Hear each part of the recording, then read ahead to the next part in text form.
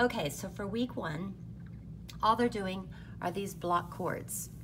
So make sure that they are reviewing where those finger numbers are. 1, 3, and 5 for the red chord, 1, 3, and 5 for the blue chord, 1, 2, 5 for the yellow chord.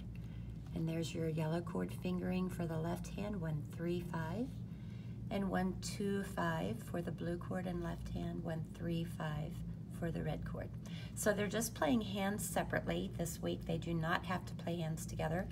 I'm going to go ahead and play hands together just so you don't have to have different videos for it. And Laura will just have both of my hands so you can review that way. Okay?